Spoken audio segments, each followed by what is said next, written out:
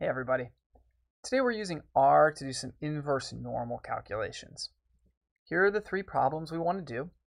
The first of them is to find the 98th percentile of the standard normal distribution. That is, we want to find the z-score that lies above 98% of the probability in the standard normal distribution.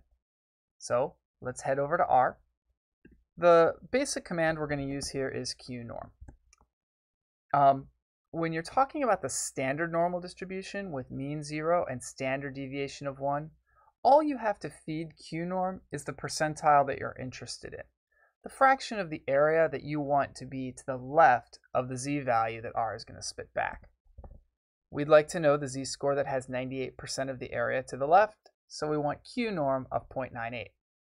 And here we get z equals about 2.05.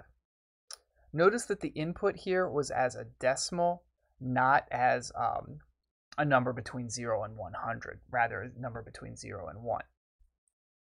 Problem 2, find the value of x that captures, find the value x that captures 40% of the area under the normal distribution with mean 12 and variance 3 to its left. Okay, so here I think it's good to see a picture first. Here I've sketched the bell curve that has mean 12 and variance 3. And I want to know an x value that's going to have area of 0.40 to the left. So remember, the total area under this bell curve should be 1, so we're really talking about the fraction of the area. Okay, so also note that the standard deviation here is going to be the square root of 3 because the variance is 3. The procedure now in R is going to be exactly the same, except because we're not in a standard normal distribution, but a more general normal distribution, we're going to have to specify the mean and the standard deviation.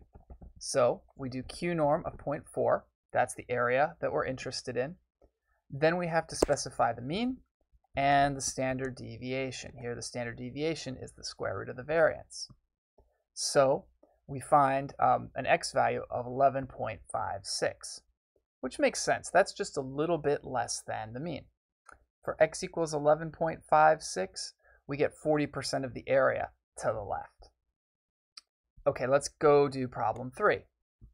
The annual per capita consumption of oranges in the United States is approximately normal, with mean 9.1 pounds and standard deviation 2.7 pounds. If an American eats less than 85% of their peers, how much do they consume? So let's have a picture of this one too. This time we want an area to the right. We want an individual that is consuming less than 85% of his peers. So qnorm we know is working by giving us values with areas to the left. So here the area that we're interested in isn't so much the shaded area, but the unshaded area. The total area is 1, so the shaded area is going to be 0.15. So what we need to do here to get this answer is qnorm of 0.15, the area to the left that we're interested in, then the mean, 9.1, and finally the standard deviation, 2.7.